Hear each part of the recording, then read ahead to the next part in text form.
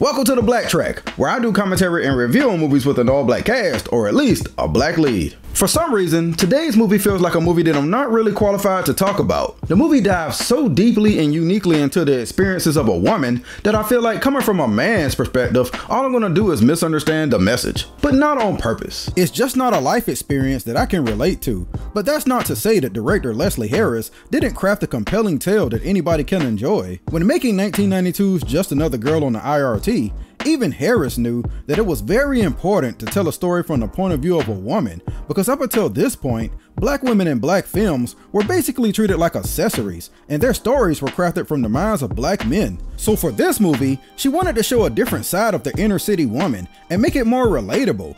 Considering the time period, it's probably no shock that Harris had a hard time trying to get the film financed. Up to this point, only one full-length theatrical film had been made by a black woman, and not only was Harris indeed a black woman, but she was also a first-time filmmaker. So when she went to shop Just Another Girl on the I.R.T. around, she was either told flat out, "That's a no for me, dog," or she was told to alter large portions of her story, one studio even going as far as to tell her to make one character a drug dealer, because you know, that's what's in right now. Thankfully, that's not the story that Leslie Harris wanted to tell, and I applaud her for sticking to her guns and getting the film financed her way, with help from others like author Terry McMillan. Just Another Girl on the I.R.T. is kind of a misnomer, because the main character Chantel, played by I.R.T. Johnson, is purposefully written not to be just another girl on the I.R.T. The character is almost everything that a woman in hood films of the time are not, and that's the point.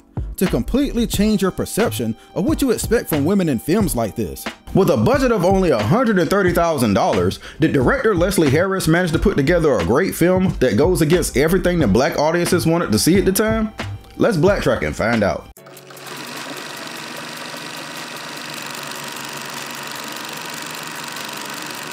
Hey, where's this guy going? And why does he look so nervous? Oh, I see. This is the end of the movie, so we aren't meant to know yet. I'm a little intrigued though, so I won't criticize it. I want to know what's in the bag. When Leslie Harris was trying to sell this movie to different studios, some of them told her that this story would work better as a documentary. And even though she told them to kick rocks, Just Another Girl does kind of have a documentary vibe to it. If I had to compare it to any other film I've talked about, I would say the style is most like Fear of a Black Hat. But where that movie was decidedly a documentary, Just Another Girl just uses a film style that attempts to put you in the scenes as a bystander, a fly on the wall if you will.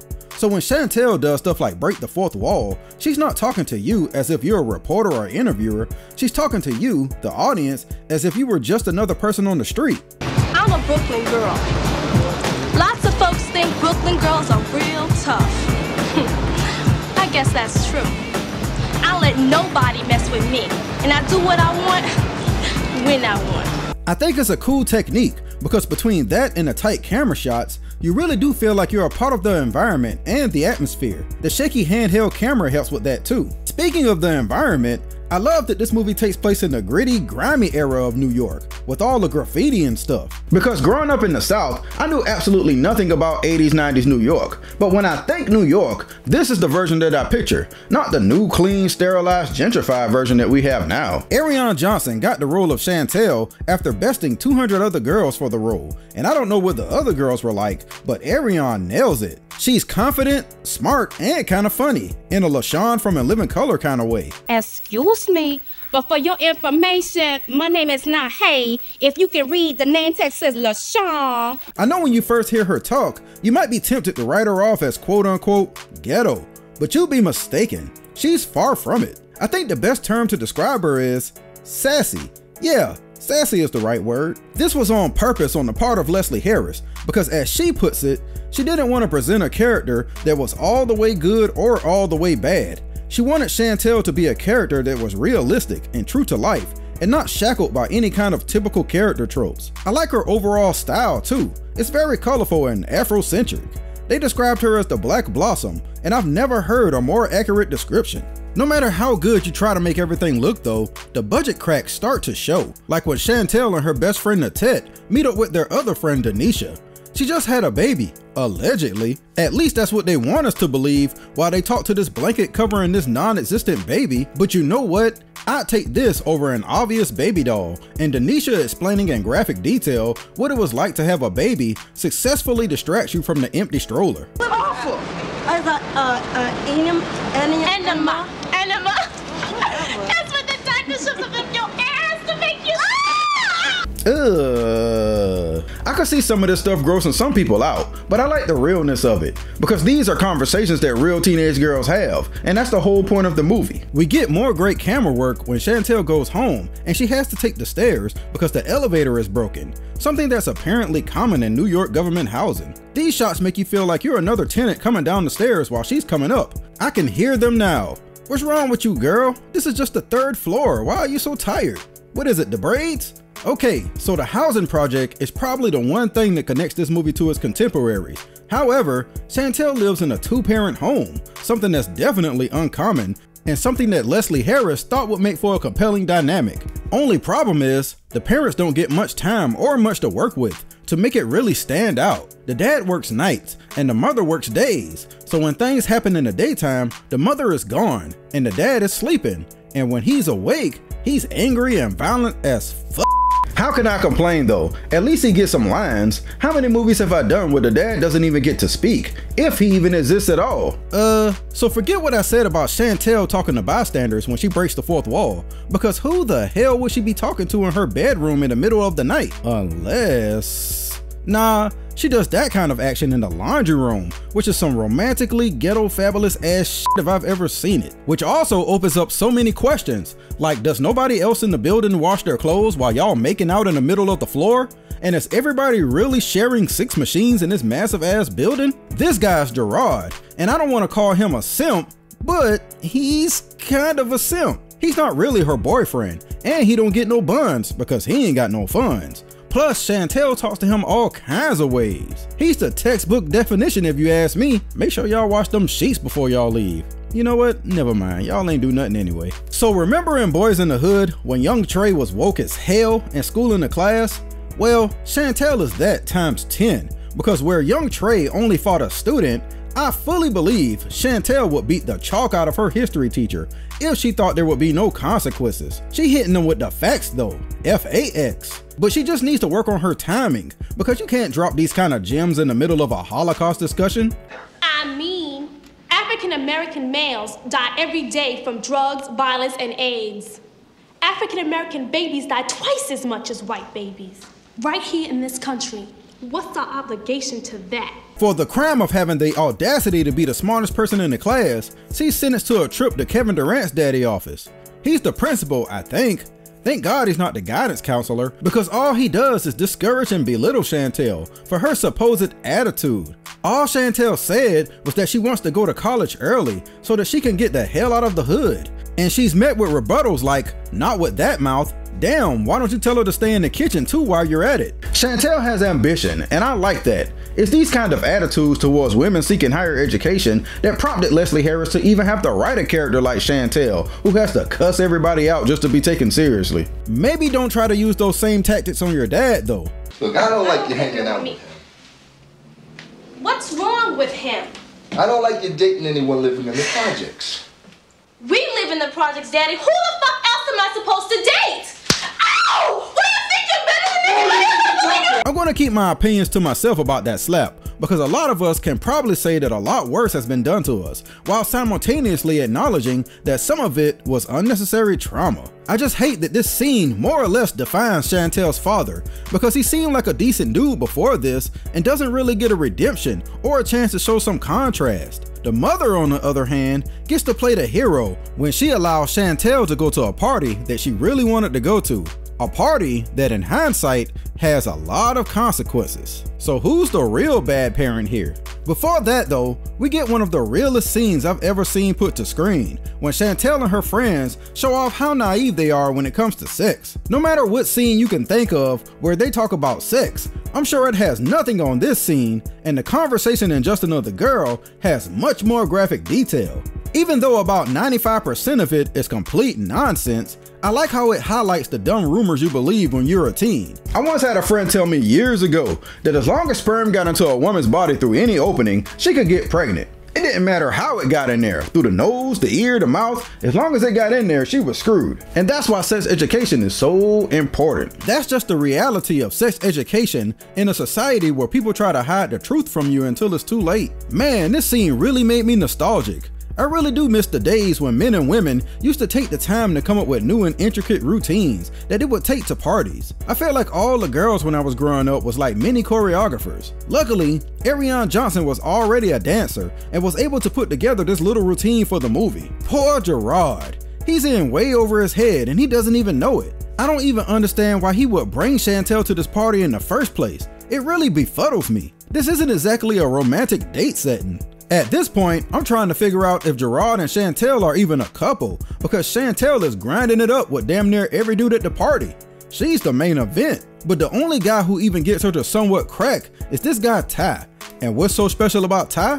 Well, he has a car, which apparently is a rare commodity in this New York neighborhood. I guess considering these are supposed to be teenagers, it would be kind of uncommon for a guy to be driving a brand new Jeep. Ty is the guy who that one studio wanted to be a drug dealer, and to play devil's advocate, he is looking a little Nino Brownish in this Jeep. Now Ted and Gerard can't believe it. Oh shit! Yo, hold on. What does he have that I don't? He got a Jeep! So? I got tokens. We get on the train anytime. Tokens? So when he said he took Chantel to the party, he meant on the train? Paying someone's fare isn't the same as taking them somewhere, right? Tell me if I'm crazy. The guy playing Gerard is supposed to be a real-life comedian, so I'm not sure if the tokens line was meant to be funny or to make him look like a sucker. Works both ways if you ask me. Maybe it's just me, but Ty is kinda corny. He's a bit of a mama's boy, and is always talking about his mama this and his mommy that. She bought him the car and everything else, and because of it, he has a very high opinion of himself. So it makes it even more upsetting that Just Another Girl goes through a massive shift in Chantel's characterization and takes what was originally a strong, smart, hard-working, and ambitious teen and transforms her into a naive, indecisive, weak, silly-ass girl out of nowhere. And all because of this guy? I kinda hate it, I'm not gonna lie. Sure, Chantel was a little rough around the edges, but I was slowly beginning to like the charm of the character. And for whatever reason, the movie decides to reverse all of that and have her fall for all the oldest tricks in the book to allow Ty to have unprotected sex with her.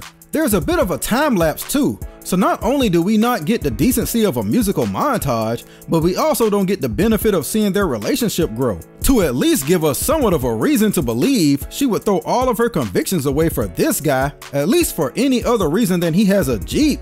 Uh-oh, Chantel throwing up lemonade. You know what that means? Well, we the audience knows what that means, but Chantel has to do more research about sex first. Because you know, what better time to start studying plumbing after you've already let somebody flood the basement? Chantel and the tech confirm what we already knew by taking 3 pregnancy tests.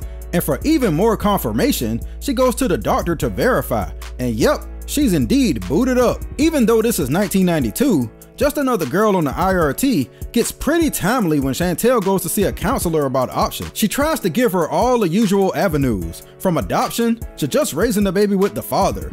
But Chantel wants to know more about this abortion thing she heard so much about. Problem is, the place this lady works for is government funded, and even back then, actually more so back then, the government was really sensitive about the A word. I want to find out an abortion. It's my decision, not the fucking government. Damn, sounds familiar. Hey, I wonder how Ty's gonna react when she tells him that she's knocked up.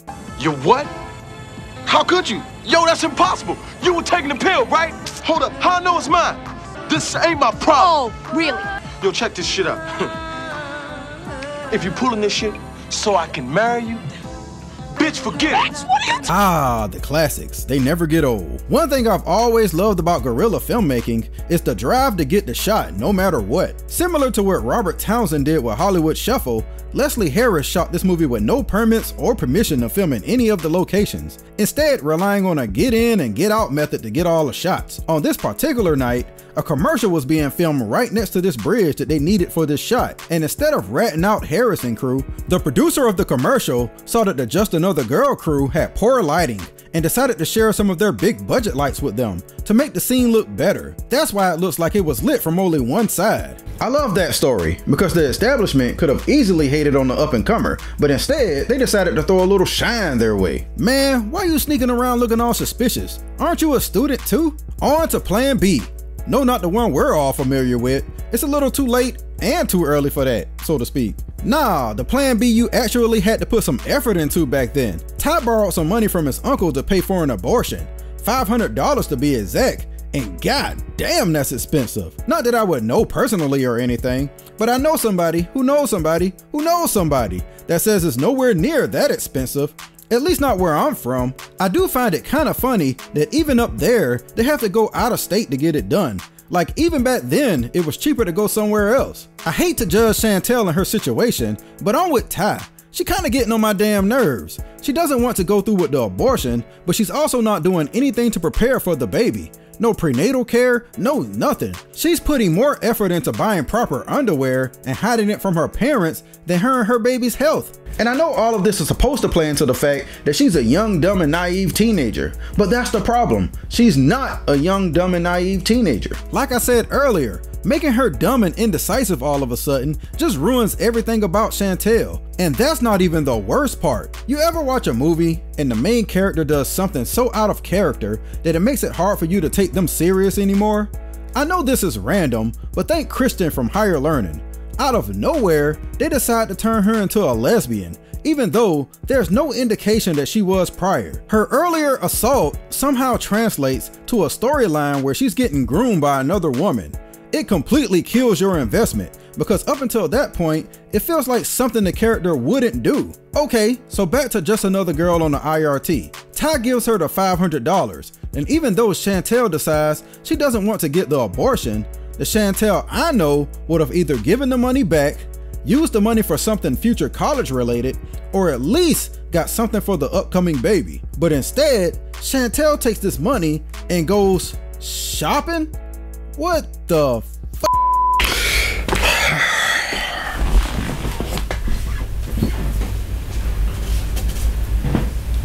What? This is the most irredeemable thing that Chantel does. And trust me, I'm not taking any heat off Ty either, because that idiot should have gone with her to make sure she used the money the right way.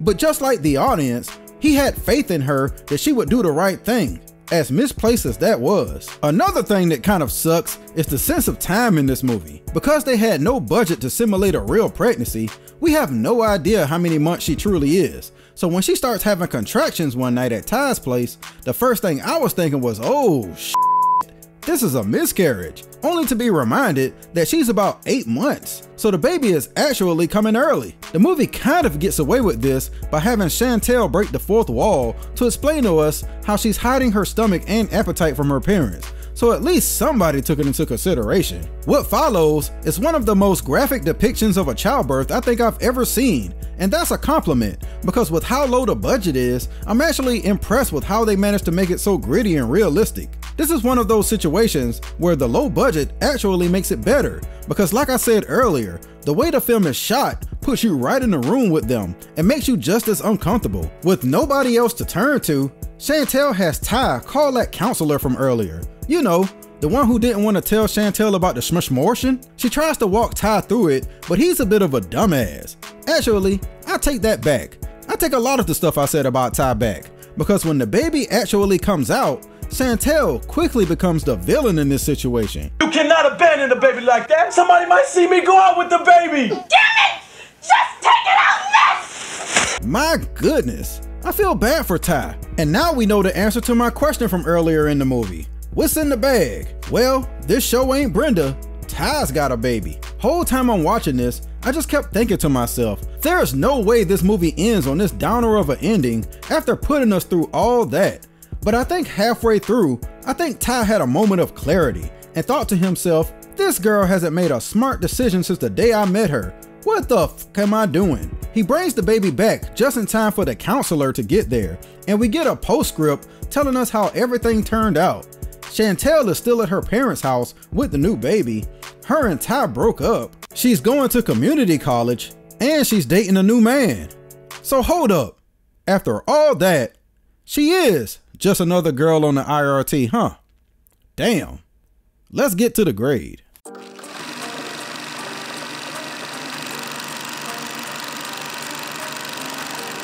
Like I said, who knows if I'm even qualified to critique Just Another Girl on the I.R.T, because I'm definitely not the target audience. However, just because I can't relate to it on a personal level doesn't mean that I didn't enjoy it. I love the cinematography and the grittiness of it.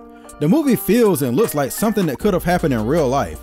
It really does give the vibe that somebody just followed Chantel and crew around and documented everything that happened. For that, and what it managed to do with a tight budget, I applaud it. However, I'm definitely not a fan of the change in characterization of Chantel halfway through. She was so compelling in the beginning, and I feel that by giving her a by-the-numbers pregnancy story, it did irreparable damage to the plot. The minute that happens, she ironically turns into just another statistic in these type of movies. And of course, I understand that wasn't the expectation, and in 1992, it probably was very relatable. But in 2024, we expect more from women in films, and looking back, it inadvertently makes her a weaker character. Also kind of ironic is that in an effort to make a film with strong black women, Just Another Girl ends up also making a film with terrible black men. Something I'm sure wasn't intentional, but I just found it to be kind of funny that it ended up doing the same thing it accused other movies of doing, just in reverse. Overall, as a movie I had no prior knowledge of, I actually enjoyed Just Another Girl on the I.R.T. And it's a shame that it's Leslie Harris's one and only movie to date, because it feels like this movie is overdue for a modern remake. My grade for Just Another Girl on the I.R.T. is a C-. Ariane Johnson shines, but she's let down by an inconsistent script. And that's it for this episode of the BlackTrack. Let me know your feelings on Just Another Girl on the I.R.T. in the comments below. And don't forget to like, share, and subscribe, and tell your friends about my channel. And until next time, I'll holla at you.